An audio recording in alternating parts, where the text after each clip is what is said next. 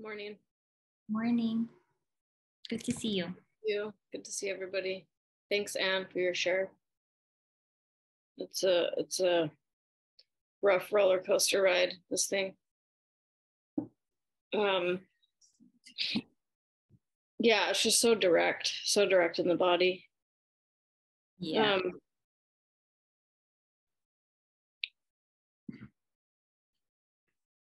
Yeah, so there's some like changes, I guess, in like there's less belief in thought, and it just seems like things are dropping away really quickly. Just conditioning and beliefs, and like it feels like the energetic process is like ramping up, and I didn't think that was possible, but it feels like there's less resistance here. So like I'm catching when my mind takes me to future places, or I'll be like, oh, you should get up and go get a pastry or something, go for all the ways that it distracts from sitting with what's in my body. And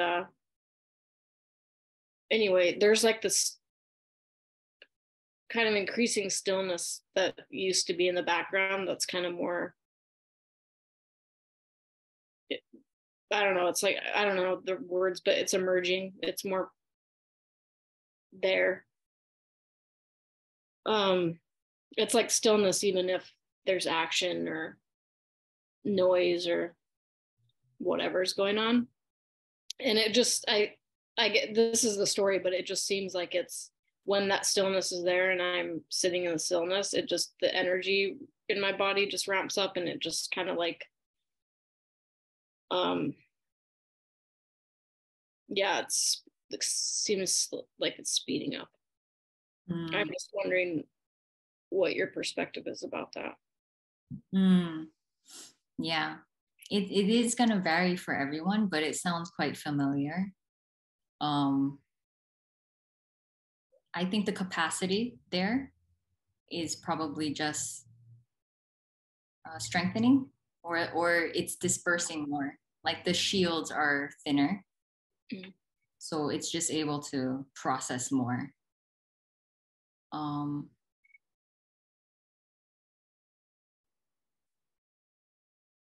So it does become quite intense. Sometimes the difference can be quite stark. Like I remember it was kind of, yeah, it wasn't linear. So sometimes it just felt like, wow, like this is too much. And then something just, I don't know. There was a very clear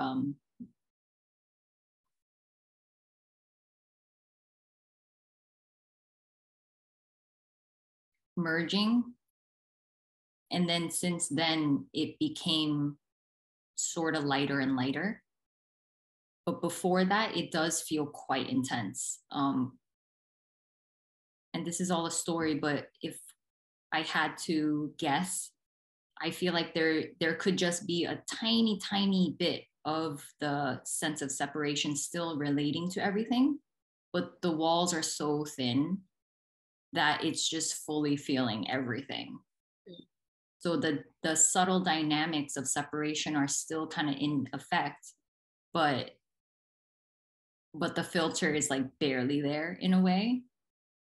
So I think that's how it feels at this point. And then yeah, there could be just like a collapsing completely. Yeah, that's kind of how it feels like. It's like that game Jenga, where you pull the sticks out or whatever they're called. I don't know. Yeah.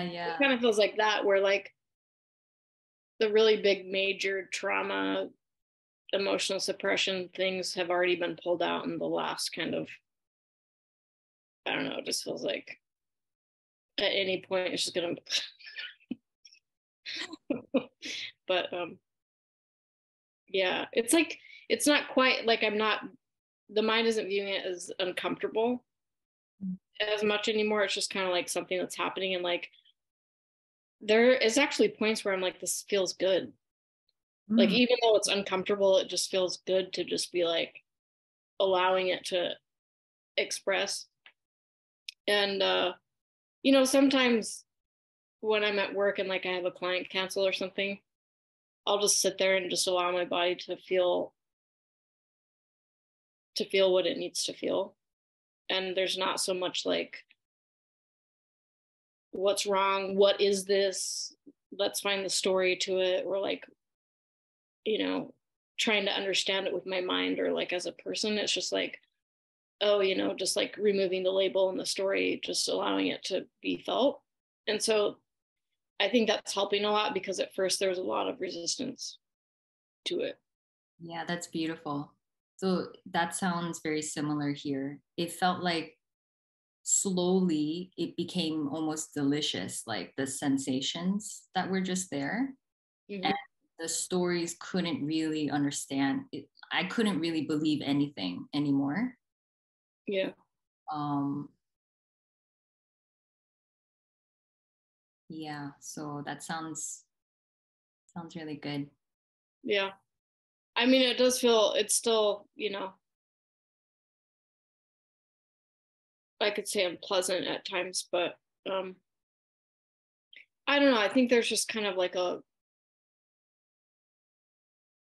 ever since that innocence kind of understanding of like the innocence, it's been easier for me to even just like visualize wrapping the sensation in a blanket and holding it and just like kind of like being more gentle, I guess, with it. Mm, You know, yeah. my face feels really heavy. Like I have this grief this morning, and this energy is just like in my face. Just like it feels like my face is going like that. But Mm. No, yeah, it feels nice to be more gentle. Like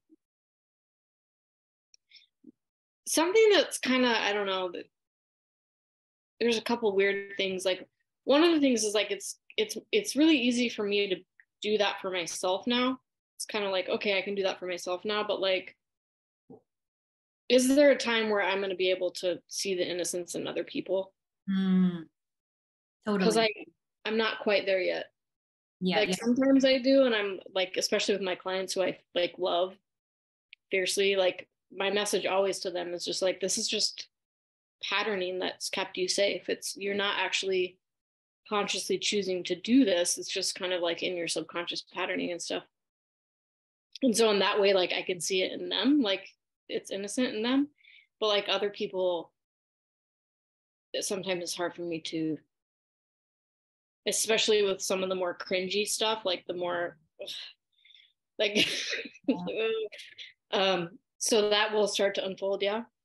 Yeah, I totally understand what you're saying. Because I too, when I was speaking one-on-one with people, there would be just this love that would be there. But outside of that, there was actually no interest in engaging with people, or like I could see the horror in humanity in a bit more, because you just really understand everything very clearly, how it's unfolding and the madness of it all. um so your body, you're just kind of becoming, you're dealing with the information that's constantly being revealed to you in deeper and deeper layers. So of course there's going to be an adjustment. um but I can say now, like, all there is basically is this unconditional love, and it's not particular to anybody necessarily. There can still be familiarity in this body. So maybe there are some variants, but overall, like, all there is just pure love. Um, and another thing I can say is that during this time where you're processing your own trauma and all of the intense remnants of the effects of separation there, there is kind of this full attention here, because it's exhausting. It's just, it takes too much energy to process all of this stuff.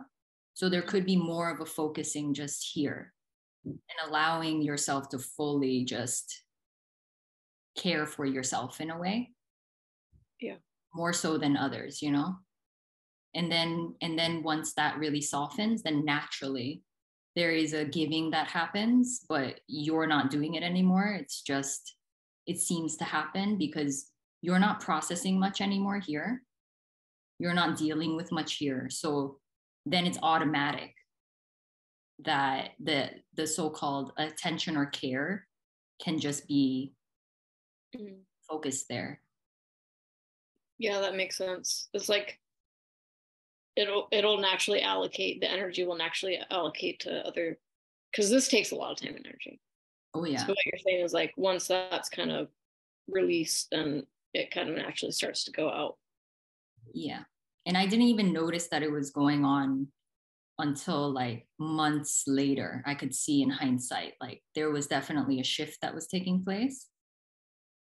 And the more that this body replenished itself with energy from the depletion of like processing everything, and I think it's still happening. It's still kind of replenishing itself. Yeah, then there's a natural outpouring, you know?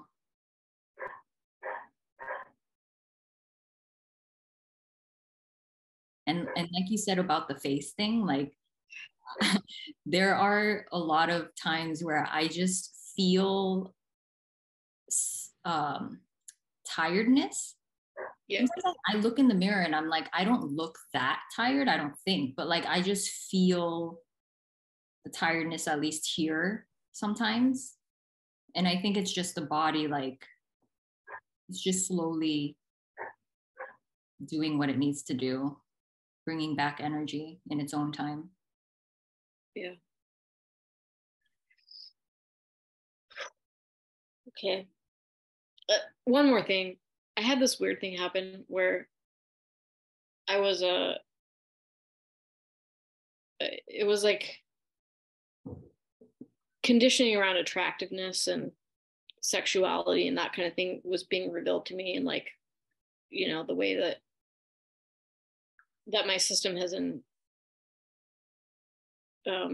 indoctrinated with that, you know. And so anyway, I'm sitting there and I was looking through these, like, I was on the internet kind of scrolling, looking through these news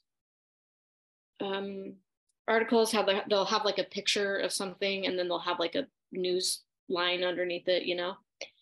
And yeah, I was just like, wow, humanity is so dramatic. We're just like we're so dramatic. And it was interesting to see. It's so dramatic, and the way that we treat each other is like really horrific. I know. But yeah, if there's sadness, let it come up. I'm here. Yeah, it's hard to see sometimes. It's like, oh. But one of the things that came up was like this idea of attractiveness, you know. It's just this projected idea onto people. And I started seeing people, like, you know how like they have those wax museums. Yeah. But I started to see people as like these animated wax people. Like they're like there's no attractiveness and there's not unattractiveness, but it's just like, I was just like, oh, that's so weird. We're like projecting this idea of attractiveness on people all the time, and like what's sexy and what's not sexy, and like all this layered like conditioning. And it was so weird to see people as like neutral. And it's just like, I don't know, it was just crazy. It was like, I can't believe we just like go around assigning with our minds these like, you know, ideas of sexuality and like attractiveness, and like how important that is to us, and how much of human behavior is surrounding that, like wanting attention or validation, or like wanting to be noticed, or because it's a value, thing. Oh yeah. Yeah, it was just, It's beautiful. It's so shocking. For me too. I was like, wow, I did not know that it's a yeah. constant unconscious judging of myself and others and kind of like measuring them and myself. And, Mm-hmm. I had no idea that that was conditioning until it falls away. You have no idea that that is artificial and that actually it's just very neutral bodies. Yeah. Um, yeah, I was stunned because I like I said before, I sort of fell in love while this was happening. And then the reasons, personal reasons why I was attracted or not attracted to this person, they just started to dissolve. And then what was revealed was pure connection, which unadulterated, like no mental reason. It was just obvious. I want to spend time with this person and they mean a lot to me. And it was so pure. I didn't have a mental reason for why, you know, because I always had a list of what I needed in a partner. And I thought that was true. Yeah. I thought those were non-negotiables and I needed to stick to them. I needed to know what I wanted in a partner because everyone was telling me that you should know and you shouldn't go below your standards or like, these different things that are told to you. But when all of that diminished, I was just shocked. Like, wow, it's so much more simpler and so much more beautiful without that stuff. Yeah, because you don't, there's not like a story being placed on a person. I don't know. I think it really, it objectifies people. It turns them into like something to be gained from or like needed, or I don't know. I'm just kind of still kind of unpacking it, but it's really bizarre. Just like, this is unreal how How much perfect. time and energy, Yeah. because there's almost two, like I noticed, I went to this like community spa thing yesterday, and I go like once a month, and it's clothing optional. And I noticed that there's this thing with the body, how it almost like it's conditioned to appear a certain way. And I was like kind of sitting slumped over, and I had this like kind of energy of like, you shouldn't be sitting this way because it's not really attractive. The human body isn't really that attractive a lot of the times. It's like we're not always like these sexual beings that we want to be perceived as. But I noticed it, and I just like sat with the discomfort of that and just like whatever. Like, just Yeah. like Nice. um Like, who I cares?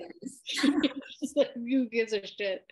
Yeah. But yeah, it's just really the value of that and the condition and the way the body looks and all that thing, and how loaded that is. And I don't want to care anymore. Yeah. I'm just like, I don't care. Yeah. I mean, that was just one example of how much burden the person carries, that it Yeah. doesn't know that it's doing that, or it's not it doing that.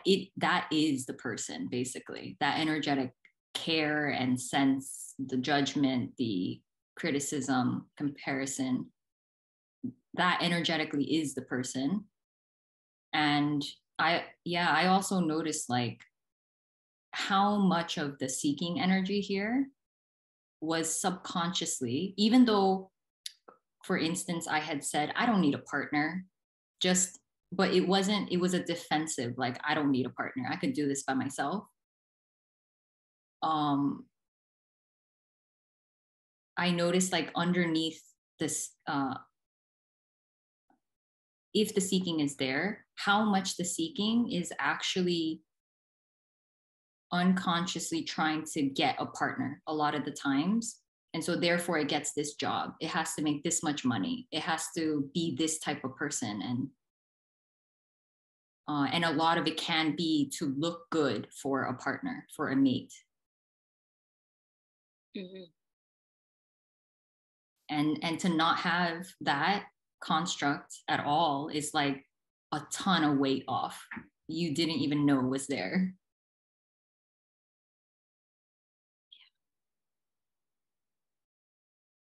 What a load off. Oh yeah. Yeah.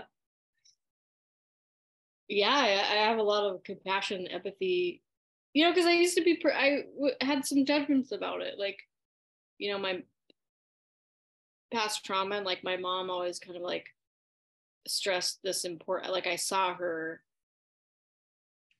like to me, she was naked in the conditioning of like, I need to be beautiful and like attractive to men, and I need to use my body to get what I need. And I saw that, and I saw it as ugly. And so I never wanted to be like that. But you can't escape that reality. You can't escape that conditioning. And just to like see it as that conditioning, as means to try to feel worthy and lovable, like then I can have compassion. And I didn't escape that. Yeah. There was no escape from that. There's just impossible living in America. It's impossible. Yeah, living at all. Yeah. Can't escape it. Yeah. Yeah. So anyway, I thought I'd talk about that because I don't really hear people talk about that a lot. Yeah. But it's a thing. And it's interesting watching that fall away and just noticing like, oh, people aren't even attractive, but they're not unattractive. They're just like the mind is putting that, overlaying it on, and that's part of the identity and how we view worth. Yeah, exactly. It's so purely what it is. And then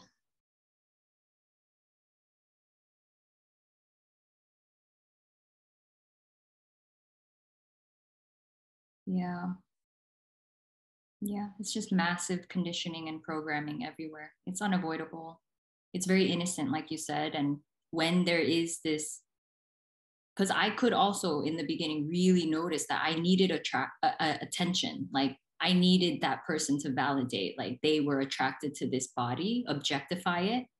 And only then could I really see like objectification is so innocent because we're programmed and conditioned to do that. Everyone is doing it unconsciously. And of course, there are amplified ways of doing it on top of it. But like, as long as the person is there, things will be objectified because you are an object. That's energetically how it literally feels. And then it's projected everywhere. So it's just inevitable in a way if that's there. Mm-hmm. Yeah, that makes a lot of sense. Yeah, so innocent, like unbelievably innocent. And um yeah I used to like blame myself, like, oh, it was my fault I got into that problem because I objectified myself and I allowed that person to objectify me. But now I saw like, no, it's actually very automatic.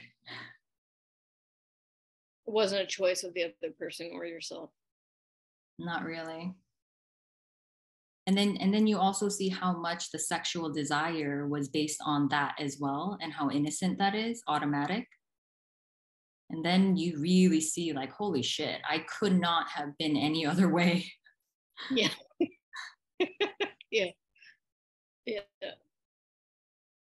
It's interesting. It's a lot to unpack. Yeah. Thank you. Yeah, thanks so much for sharing. It's good chatting. Yeah.